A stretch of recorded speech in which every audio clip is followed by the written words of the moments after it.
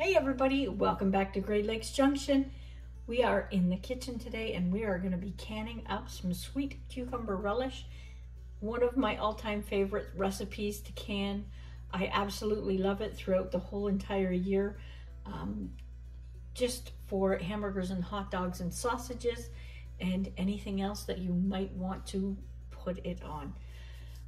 The recipe comes from the Amish canning cookbook, one of my favorite recipes out of this book. And as you can see, I have a ton of tabs here. This is one of my favorite books to can out of. I'll leave a link in the description below so you can get yourself a copy if you don't have one. I just grabbed it off of Amazon. And I use that more than I use any other book that I have. So you'll have to give it a try. With all that said, let's get to it.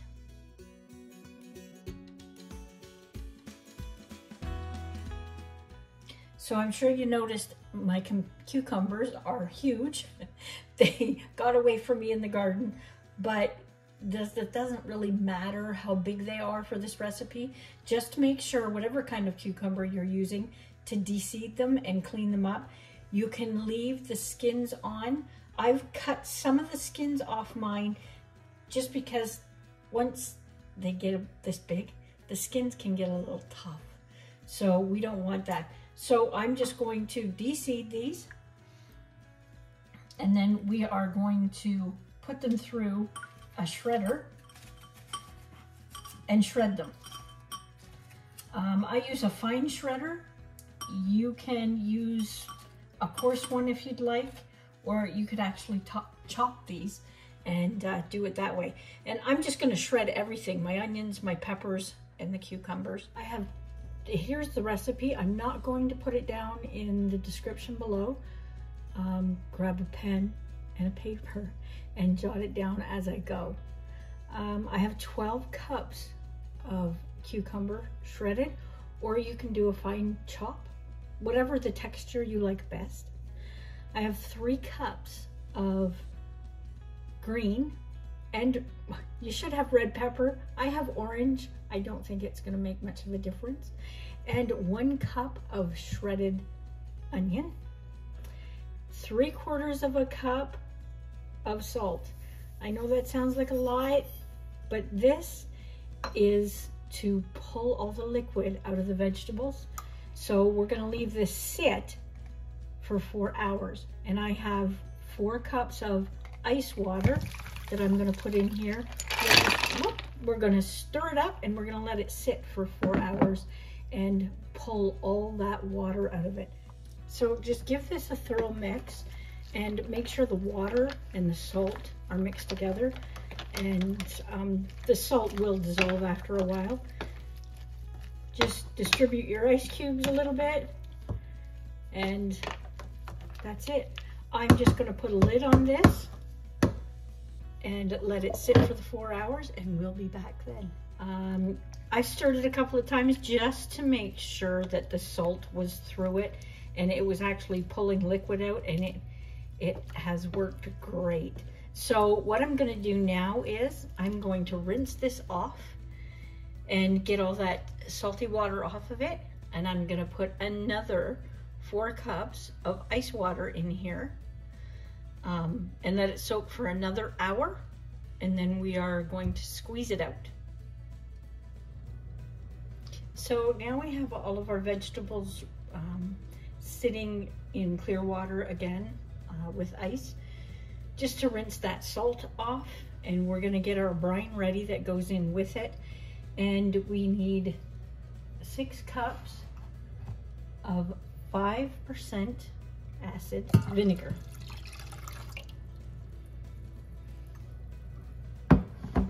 And we need 2 cups of sugar.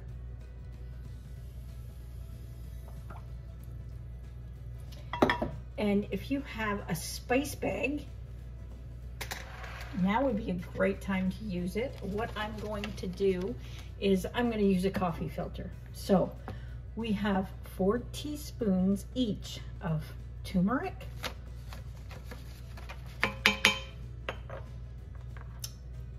and 4 teaspoons of whole allspice.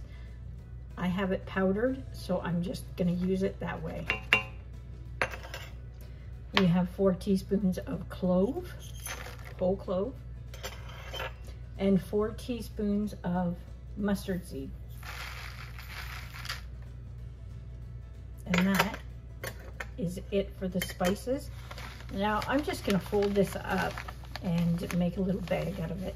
Once our vegetables have been sitting for their hour and we've drained them off, we'll bring this to a boil with our spice pouch in there and let the spices come out in the vinegar.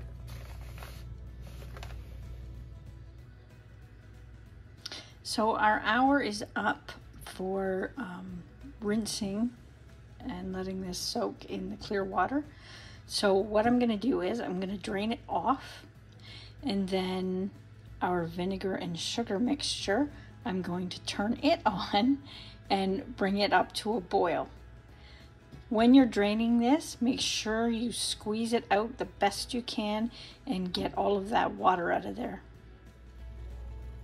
Okay, so we have our veggies all squeezed out, so they are very dry, and our brine has just finished boiling.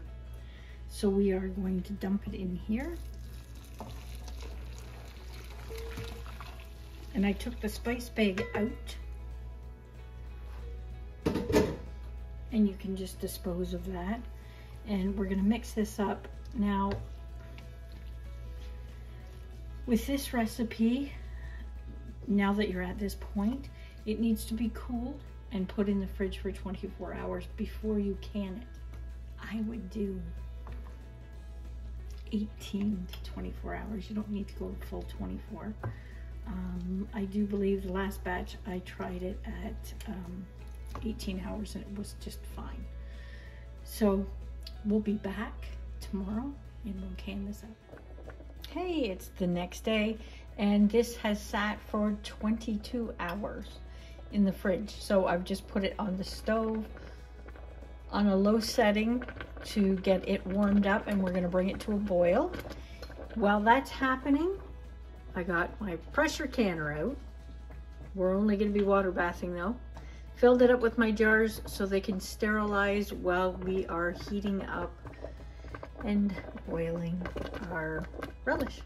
We have our jars all sterilized. Our relish has been boiled, so it's steaming hot. And we're gonna fill these jars. We're gonna leave a 1/2 inch headspace. We're gonna make sure that everything stays warm. I left my canner turned on, so it's still very hot and it's actually almost boiling. And I have a few extra jars in there just in case. This recipe calls for 9 pints. So we'll see how much we get out of it. I usually do these 1/2 pints. They work better for us because you don't use a ton of relish all at once.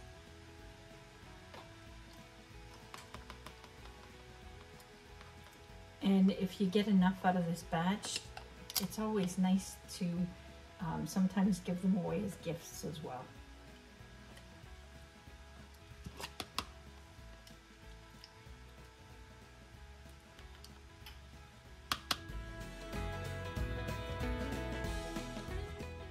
So all those are wiped down.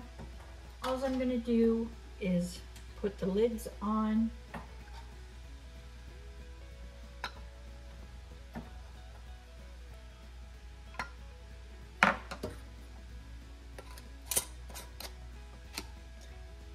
Screw the tops down. Ooh, they're hot.